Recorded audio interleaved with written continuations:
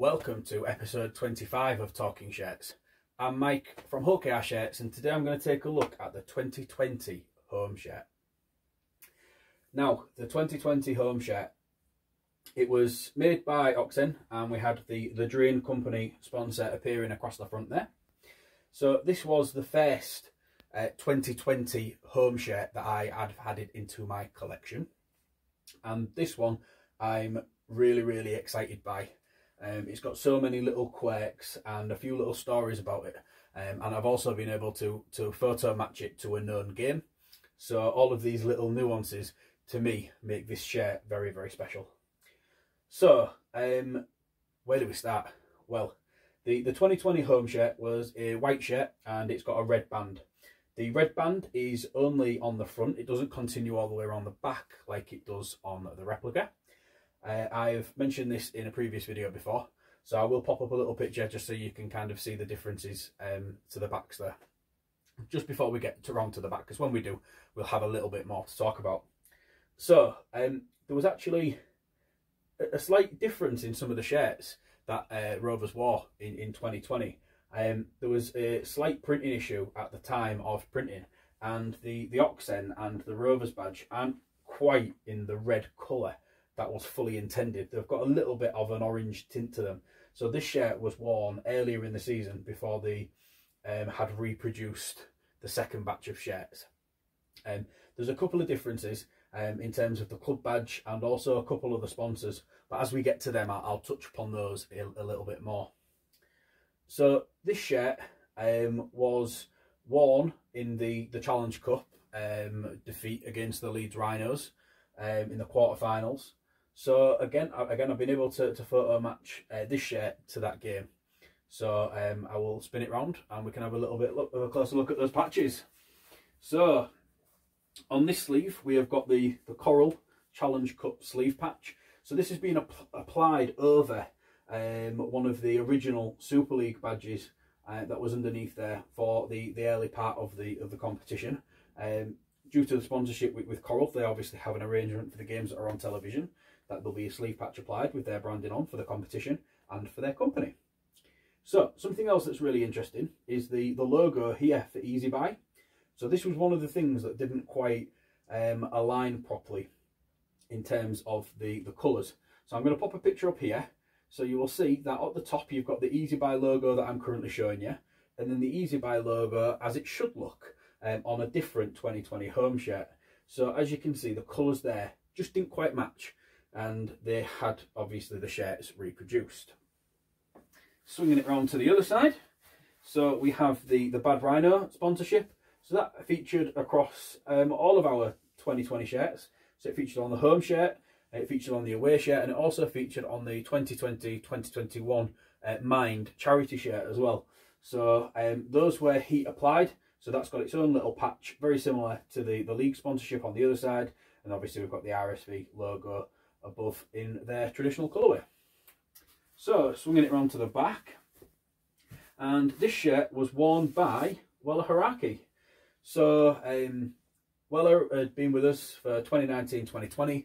In 2020 he was made joint captain alongside Mossy.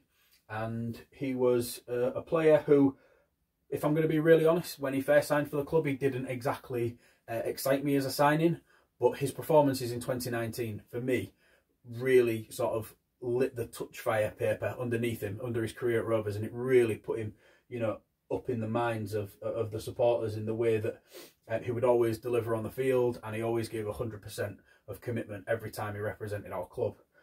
He continued that in the early part of 2020, and unfortunately things didn't quite work out for him to earn a new contract with Rovers, but I would just like to go on record and thank Weller for everything that he did with us over those 2 years, including captaining our great club. So the design to the name and the number on here is in the Super League 2020 format. So it's a different styled number to that we saw on the 2019 shirts, and before that it is a new design. One thing that made this shirt very easy to photo match is this number 1 here. It's a little bit higher up, and it seems to be quite a way away across the shirt compared with where the other number 1 is. It maybe needs to be a few inches to the right there, Not that I should really be telling Bones how to do his job, because he does an incredible job printing up numerous shirts for many players across every season. But yeah, for me, maybe just a little bit that way. But on this occasion, it did make it easier to photo match. So Bones, thank you very much for that one, mate. The shirt, as I say, it was worn against Leeds. I'll pop a picture up here now of Weller in action during that game. And you can see I've taken this from the Sky TV footage, and you can just sort of make out where this number 1 is kind of in a different place on the other shirt, and everything else lines up in terms of the H and in this line here, and the I and this line here. Something that I've developed quite the eye for being able to line up a shirt with an image. I've been through so many now. It does become easier each time, but it's not always easy to find something. It sometimes does need that little bit more attention. Another sponsor issue up here was with the NEC. It wasn't quite in the original intended colour, so again, that was corrected on the second batch of shirts. So I'll just pop a picture up so you can see the top one being this one, and then the colour as it should be. I think that, okay, yes, it was an error in this scenario that probably shouldn't have happened, but the fact that it got resolved, and at the speed that it got resolved as well, was something that, for me, just kind of show how well the relationship between Rovers and Oxen is. Some kit manufacturers might have just said, oh well, you know, live with it for the year. They didn't. They corrected the issue, and I think that we should be tipping the hat to them for that. Some people may have not even noticed. If you haven't, then you know, it obviously wasn't such a big deal. But I think that these brands deserve to have their logos in the correct colours that they've asked for, especially when you think about how many of these brands change their colours to have a different colourway appear on a shirt to make it look a lot better, with a more natural colour that fits in with the styling of the shirt rather than their usual colourway of their company. So I think that deserves to be applauded all round. There we go. So that's been the 2020 home shirt. Next week, in 2 weeks' time, when I do episode 26, that is going to be the first anniversary special of Talking Shirts. Episode 26 means that I've been doing these videos for 1 whole year. Alright guys, so thank you very much for watching. Check back in a couple of weeks' time. Take care and see you all soon. Bye bye.